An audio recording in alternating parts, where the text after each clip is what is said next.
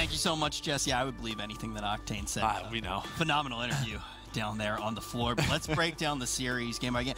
The first thing I feel like I need to say is LG, they got the win that they needed to get, but UNILAD already showed that they do have that potential for upsets. It's definitely something that I think we can see from them a little bit later as we progress here in Division B. But let's start things off with the first map that we actually saw. Let's jump into that first hardpoint. Yeah, I mean, it was London Docks hardpoint. I mean, again, this was I feel like a mode that Luminosity wanted to play, right? They wanted to challenge UNILAD just with their pure gun skill. And if you look at the scoreboard, the slaying wasn't crazy. Slacked had a great start, but look at the score, 147 to 81. To me, that just means Luminosity, they're winning rotations, they're holding the key gunfights that allow them to keep those spawns, and that was really just sort of the story of this whole match number one. There was nothing crazy that Luminosity was doing. It was dominance, right? Like Octane even said that like hardpoint's our best game mode. You even look back to the finals that they had against TK. They won like 3 out of the 4 hardpoints against TK, who we've been touting as like the best hardpoint team. So obviously Luminosity is going to be fantastic. That map number one, it was nothing really stands out from an individual performance. It was just straight across the board. Everyone from LD did their jobs. Yeah, I think that is the thing when we look at this one. It was just textbook hardpoint. They played very well as a unit. Yeah, I think so. And if you look at that scoreboard, I mean, 2 and 3, like Street and Warehouse, that just means that Luminosity, they're giving up a lot of time on Statue. They're winning rotation to that hill number 2. Then they're also either breaking hill 3, which we know is sort of that money hill, or they're also winning rotation to that. So if you're UNILAD, you can't allow that to happen. Now, when we get into the S&D, it's the same story. Not too surprised to say it. First Blood's pretty important.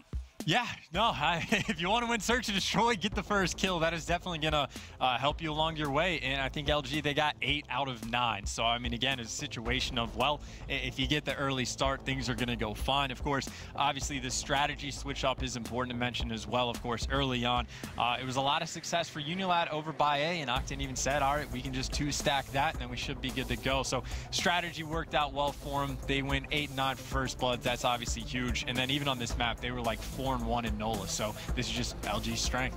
Yeah, so to elaborate a little bit, Joe, why do you think LG was able to get so many First Bloods? Does it all come down to strategy? Does it come down to how they're switching things up? I just think it came down to sort of the way UNILAD was playing, especially when you're attacking an A bomb site. It's a lot of open field gunfights. Really what that just means is that UNILAD's trading them very quickly. Again, as you can see, the first 6 rounds, they're just trading back and forth. If you're UNILAD, I like the way they attacked A. They did it from the middle, they did it from field, but they didn't switch it up. They didn't try to go B. When you win 3 offensive rounds in a row, you have to know that defense is going to make adjustments, right? Like, you would assume so. So they should have known that someone was going to either leave middle or play towards that A side. That would have left an opening up for Luminosity, but they kept going A. And obviously, LG made adjustments, were able to shut it down. So I feel like UNILAD was just a bit too confident in their A pushes. Just switch it up. Try to set a precedent that, hey, at sometimes we do go B. Besides that, LG, as soon as they made those adjustments, took over. Yeah, and you could see that. You could see all of a sudden they start getting the First Bloods. That's going to result in them taking the S&D. CTF.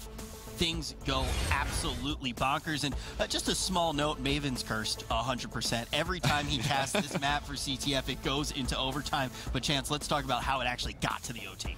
Like, both teams had opportunities to make this game a lot farther apart than it actually turned out to be. Because right off the rip, it was UNILAD. They go up 1-0 and they get fully streaked out from scraps. With a fantastic game, by the way, but a lot of opportunities. But then their streaks were sort of ineffective. I mean, we heard the comms of LG. Let's make sure we switch to Mountain. But even still, after the streaks came in for UNILAD, LG was just constantly pouring on the pressure, and UNILAD just had to burn their streaks. They could never find themselves in perfect situations to use them, and of course that's going to make it a lot more difficult to pull flags.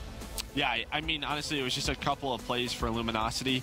They were on the attack during regulation most of the time. UNILAD had some great defensive stands that really allowed them, especially on that bunker side. When they were defending that bunker side, they were doing such a great job. Luminosity could have had 4 or 5 caps, but the defense was super strong for UNILAD. And then going into overtime, I mean, John decides to pull that flag out. As you heard Octane, he felt he made a bad play. He was holding down Fire Tank. I think he gave up something for 1 second, gets taken out. and then they leave John alone. And you could kind of tell that they weren't in that situation too often, because as soon as one guy spawned up, he decided to wrap back to his flag and try to play defense. But in reality, there was only 35 seconds left. John has the flag out. All you have to do is defend him. And they just seemed a little bit lost during that situation, and UNILAD were able to clutch it. The other thing, too, I will point out, not just statistically, Scraps was a huge factor to that win. Yes, he puts up a lot of kills for his team. He does have the best statistics. You saw that on that box score, but it was when he was able to get those kills. There's also a play Scraps had where, like, he comes off spawn on Bell when LG is pulling the flag, and he's trying to call in streaks to stop him,